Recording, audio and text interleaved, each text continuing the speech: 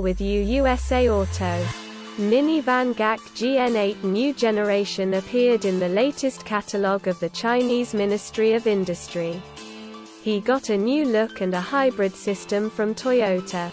It is worth noting that in China, the Gac GN8 is known as the M8.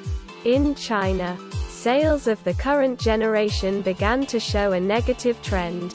As a result, in the first 5 months of 2022, the decline in demand reached 15% compared to the result of 2021.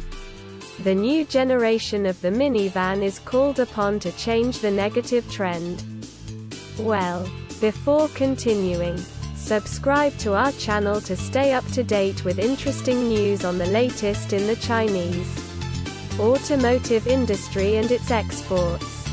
The front of the Gac GN8 can be represented without exaggeration by a huge chrome grille in the style of Toyota Alphard, but with impressive vertical slats. The headlights of the car are also large and are made in the form of a boomerang or the number 7. The exact dimensions of the new generation Gac GN8 were 5,193, 5,212, x 1,893 by 1,823 mm with a wheelbase of 3,070 mm. It turned out to be 103.63 mm longer, 9 mm wider and 1 mm higher than the current generation. The wheelbase at the same time grew up by 70 mm. Thus, the new Gac GN8 as a whole retained its usual dimensions. The minivan even weighed a little less. Its curb weight was 2060 and 2,150 kg.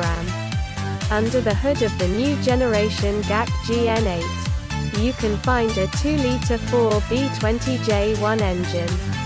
The same power plant works on the new generation Gac GS8 crossover. The output of this unit is 252 horsepower and 400 Nm. For the GS8, this unit is paired with an 8-speed automatic ASIN. And if you liked the video, give it a thumbs up. Write in the comments what you think about this car.